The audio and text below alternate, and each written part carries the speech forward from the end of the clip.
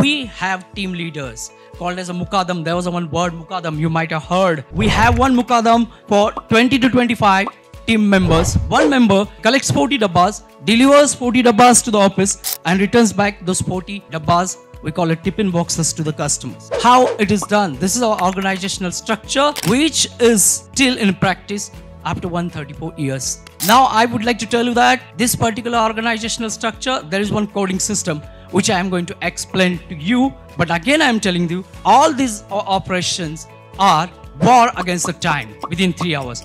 What I'm going to tell you is that there are 25 to 30 people headed by one Mukadam. One segment, more than one group are also there in this particular organization. Flat organization, 5,000 Dabbawalas delivering 2 lakh dabbas to the offices, bringing them back. That means 4 lakh transactions per day we are doing. How? Only because everyone is a shareholder here. Everyone is the owner of the company and he takes the responsibility of delivering the tiffin boxes to the workplace, to the work site. Now, in flat organization, it is very easy. If you are the owner of the company, you can take the instant decisions.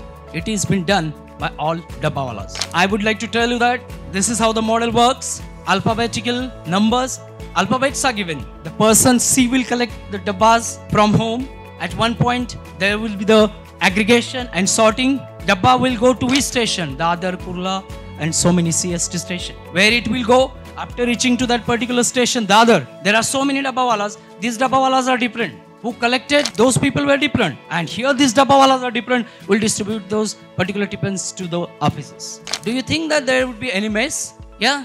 Somebody brought, somebody took there at another station. Yeah, there would be the mismanagement. Yes or no? Yeah? I will say no. It hasn't happened in last 134 years. There is no mismanagement at all. How is this possible? Because everyone's responsibility. Everyone is a shareholder. He has to deliver the tiffin and has to return that to the home. One particular case study I will tell you that how one person as a Dabbawala collect the tiffin from Kalyan and just distributes and gives that to the CHRMP station. This is the team and group of Dabbawalas, 25 to 30 members who have collected the tiffin boxes at one station. The work is not over. At that particular place, they collect the tiffins and dabbas between 8 to 9:30 am.